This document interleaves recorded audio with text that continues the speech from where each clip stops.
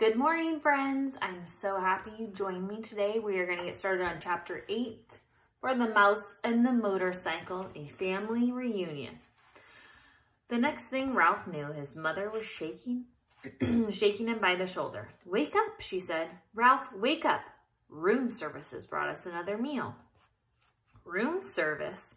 Ralph rubbed his eyes, not believing what he had heard. Room service has brought our dinner?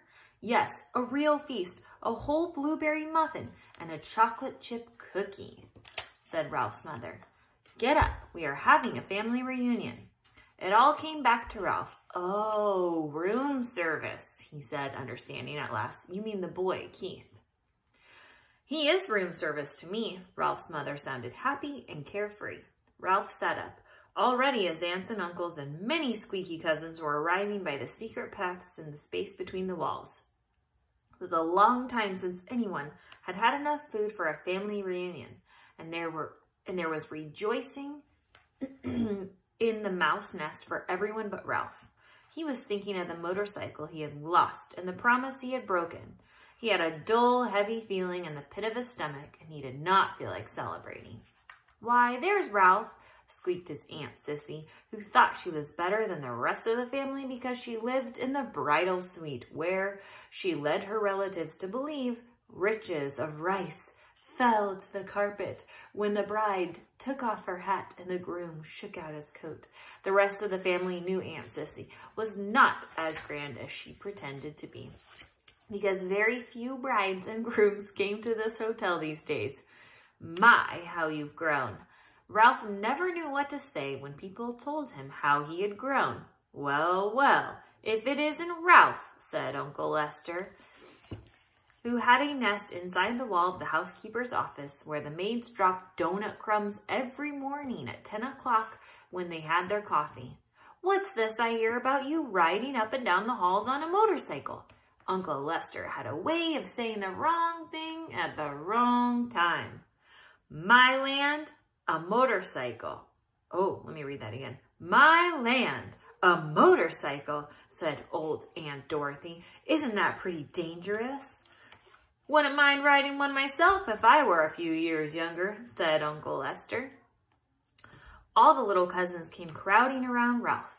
"Show us your motorcycle," they squeaked. "We want to ride it. Come on, give us a ride on your motorcycle, Ralph." "Huh, Ralph? Come on, Ralph, please." Ralph knew he was expected to be polite to all his relatives, even the squeaky little cousins. Well, embarrassed and ashamed, he looked down at the floor. "I sort of lost the motorcycle in a pile of sheets and pillowcases."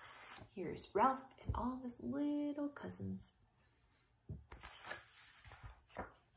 "Lost the motorcycle? Oh, Ralph!" cried his mother, genuinely alarmed. Ralph knew what she was thinking. Did this mean the end of room service? Did she have to go back to pilfering crumbs for all of his... Did she have to go back to pilfering crumbs for his brothers and sisters? "That's a young mouse for you," said tactless Uncle Lester. "Can't take care of anything. If anybody asks me, I think it's a good thing he lost it," said Aunt Dorothy. "Riding a motorcycle is just plain foolhardy." All the little cousins looked disappointed and sulky. "I don't think he ever had a motorcycle," said one. "I bet he just made it up," said another. The rest agreed. Ralph felt terrible. The family reunion swirled on around him. The muffin and cookie were divided. Cousins fought over the blueberries. Uncles, usually overweight uncles, asked for second helpings. Everyone talked at once. The little cousins finished their dinner and went racing around the mouse nest. The aunts and uncles raised their voices to be heard above the racket their children made. Suddenly there came from a knothole a noise that drowned out the squeaks and squeals of young mice at play. "Shh!" Not a mouse moved. They looked at one another, too terrified to speak. "Psst! Hey, Ralph, come on out," whispered Keith at the entrance to the mouse nest. Ralph's mother gave him a little shove, but no one spoke. With heavy feet, Ralph walked to the knothole. but he did not go out into room 215. "What do you want?" he asked. "You and your family better be quiet in there or my mother will hear you. You know how she is about mice," Keith said. "I don't know why people say things are as quiet as mice. You sound like a pretty noisy bunch to me." Behind Ralph, his relatives began to tiptoe quietly away to their own homes, leaving his mother to do all the cleaning up. "Did you have a nice picnic?" Ralph asked, dreading what he must tell the boy. "Yes, we saw an old mining town with a real jail, bars on the windows." Keith reached into his pocket and pulled out something curved and hard and white with a rubber band fastened to it with a piece of Scotch tape. "I brought you a present," he said. "Come on out." Puzzled and curious, Ralph squeezed through the knothole. "What is it?" he asked, whatever the object was. He had never seen anything like it. "Half a ping-pong ball I found down in the game room," said Keith. "See, I padded the inside with thistledown and anchored the rubber band to the top with Scotch tape." "For what?" Ralph did not understand. "Do you know what it's for?" Can you guess? Look at the picture. What do you think he just gave him?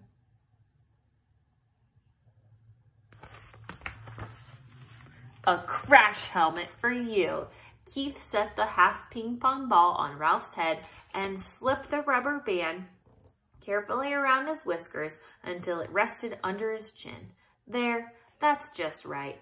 You need it big so there will be plenty of room for your ears. When you ride a motorcycle, you need a crash helmet." Ralph peered at Keith from under his new crash helmet, which rested lightly on his head. He knew he looked every inch a motorcycle racer, but never in his whole life had he felt so ashamed. He longed to crawl off into the hole and never face Keith again, but his conscience, which still now he did not know he had, would not let him. There was nothing to do but stand there in this fine new crash helmet and confess. "You might as well know," he told Keith. "I lost the motorcycle." "Lost the motorcycle?" Keith, who had been kneeling, had sat back on his heels. "But how?" "I rode it by mistake into a pillowcase in a heap of linen on the floor and got dumped into the laundry hamper," confessed Ralph. "You rode it into the pillowcase?" repeated Keith. "But you weren't supposed to ride it in the daytime. You promised." "I know," agreed Ralph miserably. "I didn't exactly mean to ride it, but you did." Keith's voice was accusing. "Well, you see, the maid was vacuuming under the bed and I—" began Ralph and stopped. "Oh, what's the use? I rode it and I lost it, and it's probably gone to the laundry by now, and I'm sorry." The boy and the mouse were silent. Both were thinking about the little motorcycle with its clean lines and pair of shiny chromium exhaust pipes. "That motorcycle was my very most favorite of all my cars," said Keith. "I saved my allowance and bought it myself." Ralph hung his head in his crash helmet. There was nothing more he could say. It was a terrible thing he had done. "I guess I should have known you weren't old enough to be trusted with a motorcycle," said Keith. The boy could not have said anything that would hurt Ralph more. That is the end of our chapter 8. Tomorrow I will be reading chapter 9, Ralph Takes Command. And I will see you then. I hope you have a wonderful day. Love you.